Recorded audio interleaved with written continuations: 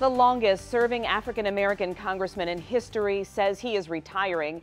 U.S. Representative John Conyers announcing he's stepping down effective today. Conyers making that announcement while denying the sexual harassment allegations from several former staffers. He is endorsing his son to take his place. All of this touching off what will likely be a wild special election for his seat. Jim Kirstner is following that part of our coverage, but we begin tonight with 7 Action News reporter Kim Russell, live outside the congressman's home. Kim, what do the congressmen have to say today about this important decision?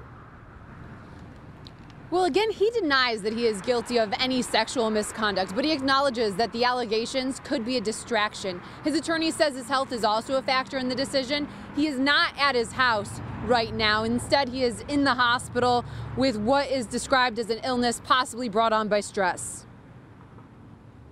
John Conyers was elected to the House in 1964 when Lyndon Johnson was president. He co-founded the Congressional Black Caucus, which helped give African-American lawmakers a louder voice in the fight for civil rights.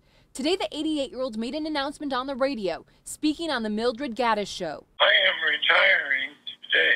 He said the allegations of sexual misconduct that he is facing from several women, including former staffers, are not true and played a limited role in his decision. My legacy can't be compromised or diminished in any way by what we're going through now. This too shall pass. And these allegations, we've refuted every single one of them.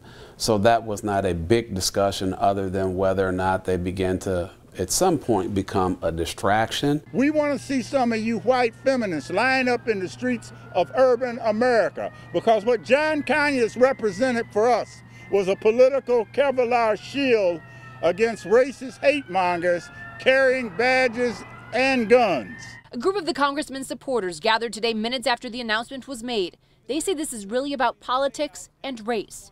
They say it is hypocritical for fellow lawmakers to pressure Representative Conyers to leave based on allegations. Right now, members of Congress don't have to disclose lawsuit settlements with staff due to allegations of racial or sexual discrimination. If Congressman Conyers is made to feel that he has to go, then the rest of the congressional delegation that has settled these kinds of lawsuits, they need to go also. Representative Conyers was asked if he agrees. My answer to that is a strong, unequivocal yes. An attorney for one of Representative Conyers' accusers is also calling for Congress to act. Attorney Lisa Bloom is calling for a hearing so that the accusers can share their stories and be heard. Reporting live in Detroit, Kim Russell, 7 Action News.